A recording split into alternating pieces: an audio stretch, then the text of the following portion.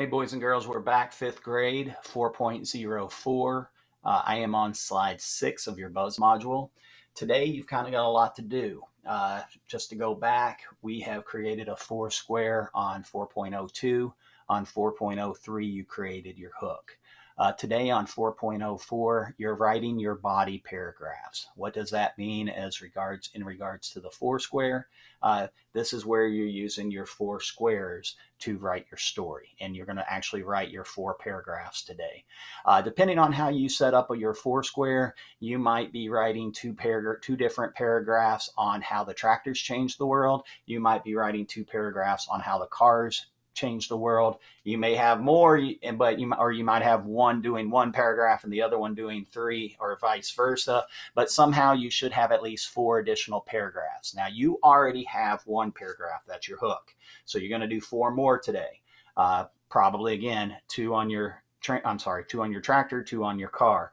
The big thing is, looking at our prompt, we have to state our sources. And I mentioned this a little bit yesterday to get you prepared, but how are you going to state your sources that you're dealing with a tractor article and a car article? How are you going to put that in there so that the reader knows where you're getting your information from, and you're giving those articles credit from where you're getting your information from? So as you go through those 4 paragraphs, make sure you're using in source 1 or in source 2, or the name, the car catalyst, or the name, I can't remember the tractor one exactly, but the name of the tractor article.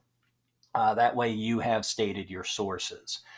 That is the 4 paragraphs you're doing. So at the end of today, when you're finished, you should have 5 paragraphs. The other thing I need you to do, if you haven't already, make sure you share this Google Doc with me.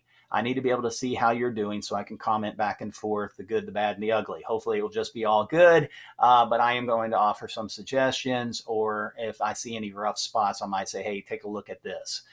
That way we can be in communication, dialogue back and forth, so that you can have a solid essay when we're finished. Again, I know it's a lot of work today on this particular module. You have 4 paragraphs to write, so I'm going to go ahead and let you all get started on it. Again, just follow your 4 squares. And again, one thing I was going to say, I would do keep the tractor paragraphs together, keep the car paragraphs together. I wouldn't do tractor, car, tractor, car. It would get confusing for the reader. So try to keep those together. All right, good luck. I'll see you all later.